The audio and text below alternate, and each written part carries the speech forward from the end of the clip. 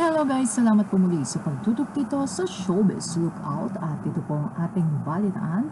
3 days nga po ang vlog na ito ni Catherine Bernardo ay umabot na sa 2 million views. Yan nga po ang isang dekada sa everyday cut ni Miss Catherine Bernardo.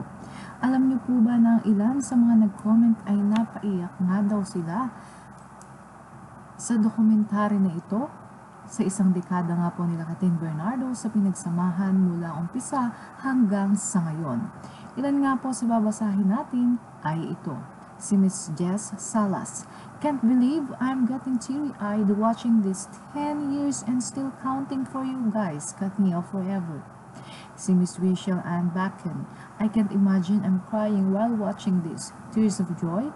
Kathniel, my #1 love team simula ng growing up until now. I'm 28 now and married but still kinikilig pa din ako sa love team na to. Congrats mga anak. Sana kayo na talaga. I'm forever grateful na I'm Kathniel fan since day one. Nakakatuwa lang kasi super coincidence na isang dekada na sila ni DJ. Isang dekada na din kami ng my future husband. I love you both. Totoo yung sinasabi talaga nila na mag-grow tayo Kathniels together with them. Iba yung level ng proud na meron tayo ngayon. Not just to them but sa atin lahat as we all claim that we are part of them. Grabe, 10 years na kayo. 10 years na rin kami nagmamahal sa inyo. Thank you, Kathniel. Ito naman si Miss Angeli Malaso. Thank you, Kathniel, for 10 years of giving us inspiration, love, and happiness. Malayo man kami sa inyo. Hindi ko man po kayo nakita personal. Salamat sa pagbabahagi at nakilala ko kayo through this video. Salamat at sana ay magtagal pa kayo for being a love team and a couple such as happiness and anti-stress to all of us. Love you both. I am a decade fan until now. Ito naman po si Gabby Menjola. Happy 10th anniversary, Kathniel. I am so happy for you guys.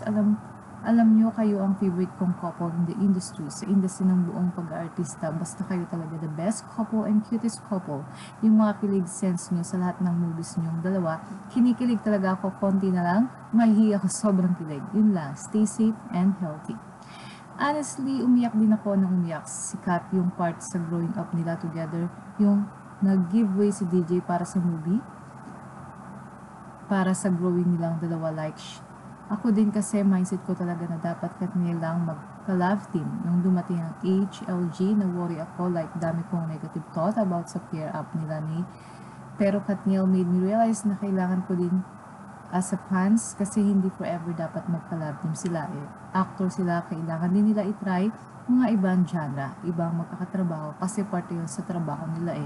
Kaya I'm so blessed hindi naging madamat ang KN, nag-grow sila together at naging kasama din kami sa maturity ngayon. Kaya mahal na mahal ko kayo, Catherine and Daniel.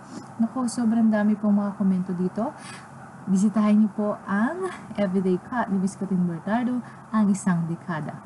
Ito po ang ating update. Please huwag niyo pong kalimutang mag-like, share, subscribe. Photos always credit to the rightful owner. Maraming salamat po.